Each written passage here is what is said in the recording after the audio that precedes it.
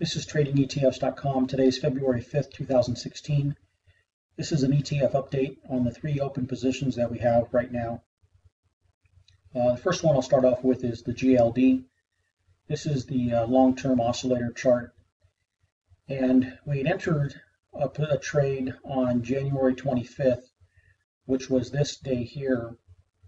We had opened or entered the position at 105.90.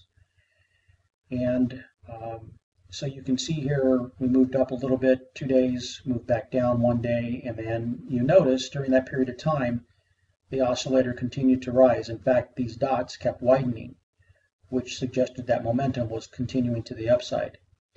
And here we see that over the next few days the price momentum started to increase. And here we are now approaching the 112. We closed today at 112.32. My initial price objective was 114, which was the previous high back in October, mid-October. So we're approaching that level pretty soon here.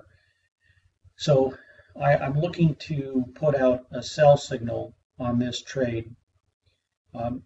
So the way that I would approach this is Monday, we should see gold continue to rise. And again, ideally, we want to get out at the 114 level. So if we can open up and get above that 114 level, then I would put a stop at 114. So that if we had exceeded 114, you put your stop in at 114. So if we come down and get to 114 and start moving down, you're going to get sold out of your position as a way to lock in the profit. If we don't open up very strongly and we kind of meander around here, then there's still enough momentum here to be able to continue up over the next couple days. So again, what I'm saying is that if we open up on Monday with a big move to the upside, then I would immediately put in the stop loss at 114.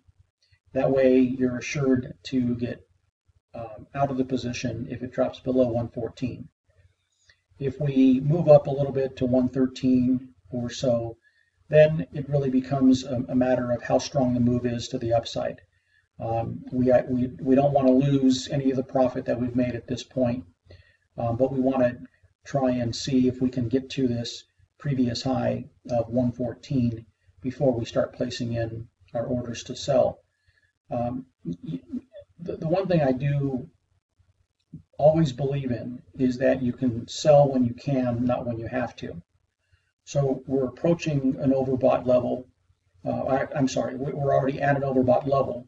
We're simply trying to see how much farther the price can move up to be able to just maximize the return at this point.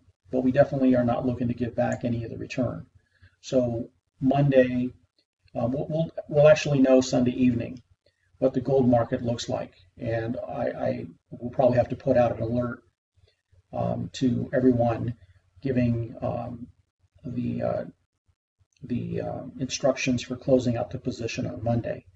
So let's take a look over at the short-term oscillator and determine just how overbought we are on this move to the upside. So you can see we've already surpassed the previous overbought levels here, and again we're just looking to see how much more profit we might be able to squeeze out of this trade, and then go ahead and move to the sideline, take our profit, and then reevaluate. So I would look for an update Sunday evening or Monday morning, when I can take a look to see what the gold market is doing, and that'll determine what we do to close out the position. But again, we've got a profit in here, and we're looking to maximize it, and we don't want to give any back, any of the return we've made back.